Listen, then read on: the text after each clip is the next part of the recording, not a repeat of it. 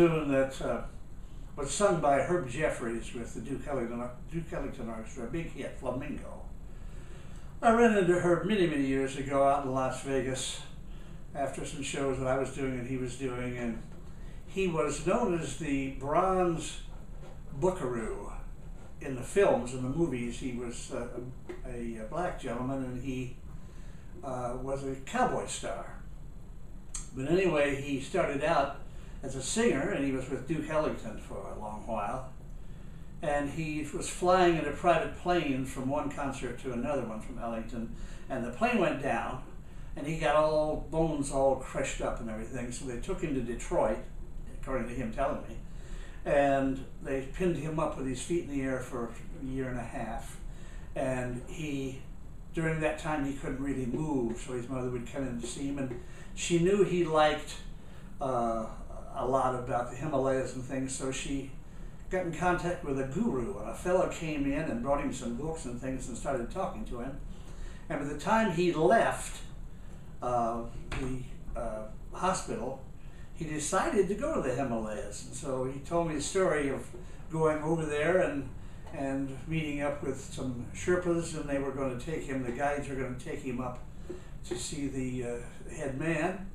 And it was cold, but as long as he was near them, he would be warm. He stayed warm. It was amazing to him. And they went up the mountains, and they got to the top, and he was there a couple of days. And one morning he got up and he looked out a window, and there was a little pond, he said, in the middle of this little plaza area, and he saw these little kids come marching out one after the other, and they walked down into that pond.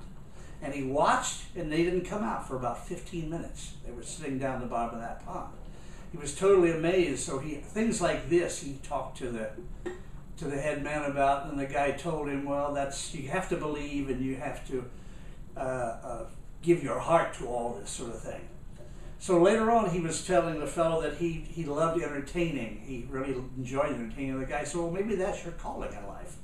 Maybe you should go back to that. Maybe that's the way you're going to serve, is through your entertaining. So he came down from the Himalayas and went back to singing again and the movies and things. And he was a very, very interesting fellow, had a beautiful, big, deep bass voice. And he was telling me a lot about the Baha'i faith, because that's what he'd kind of been into at that point in time.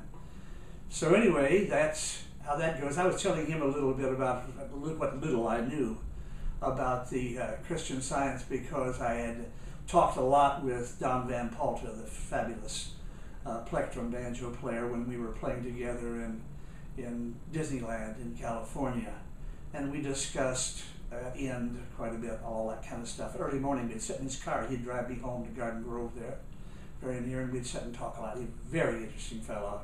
Don, if I don't see you again, why, it's great to have known you.